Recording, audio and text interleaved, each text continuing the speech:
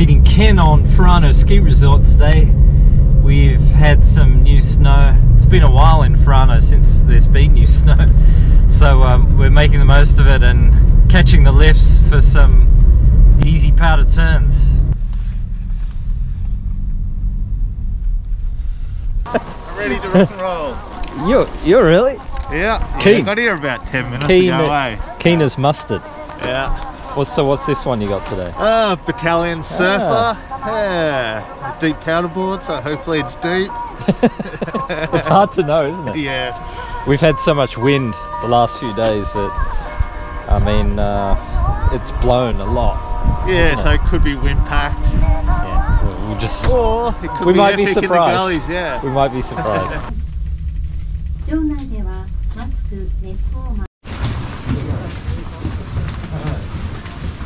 Controller. Backpack. The top lift to get out the gates is presently getting snow removed, so we don't know how long it's going to be before it opens up. Kind of always happens after big storms here. It's the reason why we're on this side, is because the gondola's probably not open yet either. Were you looking down from the ropeway? It looked to be a bit of wind effect. Wind effect on that side looks like it's been wind stripped up. So I was just going how. Although I noticed a few courses there, powder looks nice on this side of the banks. Yeah, yeah. But I noticed that part, this side of the banks was wind stripped. Yeah, like that right. bit there, and I'm just going, why is that? The wind's more. Yeah. Yeah, I don't know.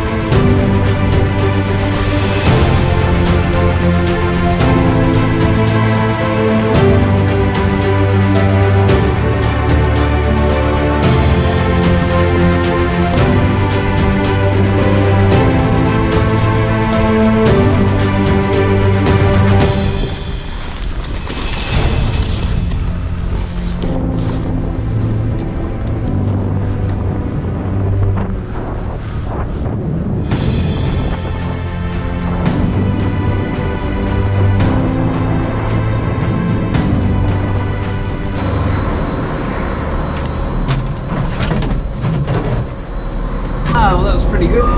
Yeah. Yeah, nice deep power. Clean lines.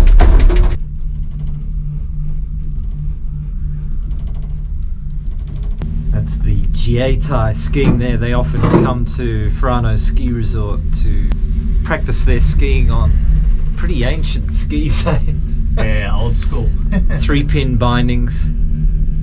You probably don't know what Jietai is, I should explain. It's a self-defense force. Japan, under the constitution, isn't allowed to have a military or an army, so they're called the self-defense force. Yeah. Yeah, but some of them are pretty good. I mean, they're skinny skis, they got leather boots, 3-pin bindings, but it's probably the instructors that rip it up, I'd say. The person who actually introduced skiing was the Austrian, I think he was a lieutenant or a captain, Yeah, right. von Lurch, and he was brought in because there was they were training to invade through Siberia in the Japanese-Russian War, and they went to Hokkaido, which is a mountain at the top of Honshu, and I think between 200 and 300 people lost their lives. And they were just walking around in the snow. They weren't sort of skiing. So if they had skis, then they would have made more distance then. Yeah, well, I mean, that was the reason why they brought in this Austrian guy to teach the military how to ski. And then he was the one who then introduced skiing to Japan. Yeah, Furano, the trees tend to be a little bit closer together, so you got to be quite competent with your tree skiing.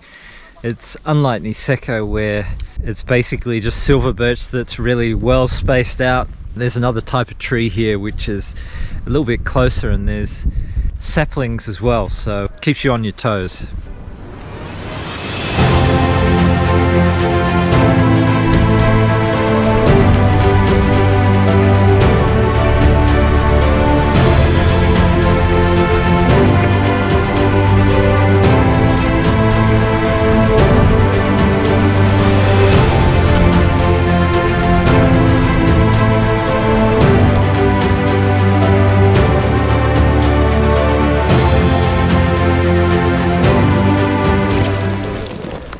Nice little run.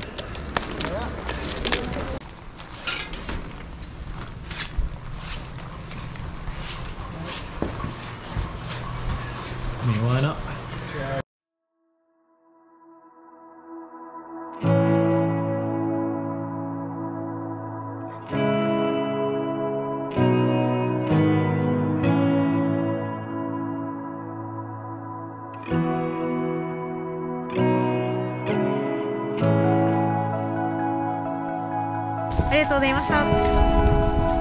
Well, it is out the gate time.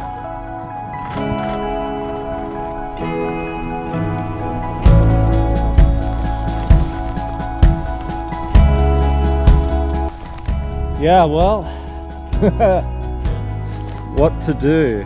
We're at the top of our line. There's a few tracks in front of us, but looks like it's going to be pretty good.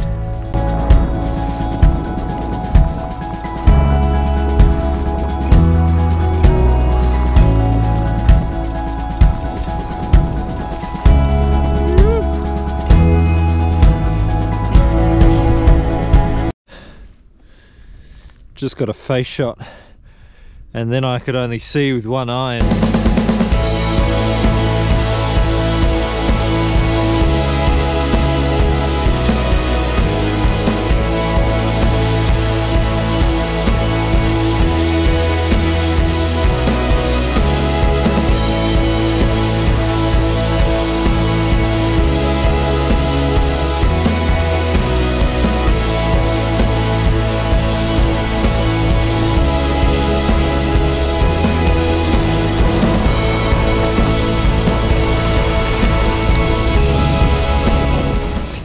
Nice run for sure, that one. Powder board, you don't really need to crank your weight on your back leg. Yeah, so yeah, if you're on a regular snowboard, you got to lean back like 80% on your back foot. Yeah. But with the powder board, you're more even. It's maybe like 60% on your back foot or something like that. And yeah, so it helps, totally helps. Otherwise, regular snowboard, your nose is just going to start sinking into the powder, where with a powder board, it just naturally nose sticks up. When I first came to Hokkaido, I was on 100mm at the waist. Yeah, so 10 centimeters underfoot. Yeah. And guiding this English ski instructor who came on the same width of ski, but he saw everyone in Niseko on super fat skis, so he went and rented, I think they were Volkls, and they were something like 140 at the waist, right? And he struggled.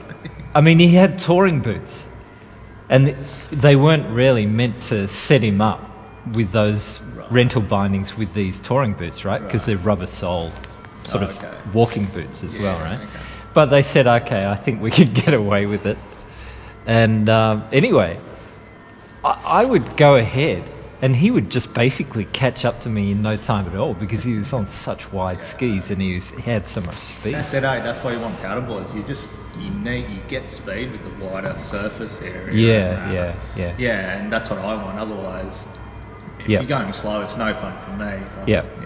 I mean, generally, my all-round ski is 113 at the waist now, and if it's a big powder day, then I'll take out the bigger skis, which are 124 at the waist. Yeah, okay. Yeah. So, I've gone from, I don't know how long I've been here, 15 years. I started off with 95 at the waist, and gradually gone up 100, and then maybe 108, and 113 is kind of good all round. Like on piste, it's fine too. Yeah.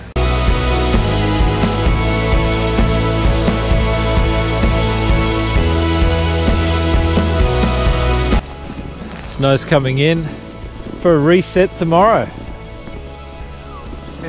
Hopefully.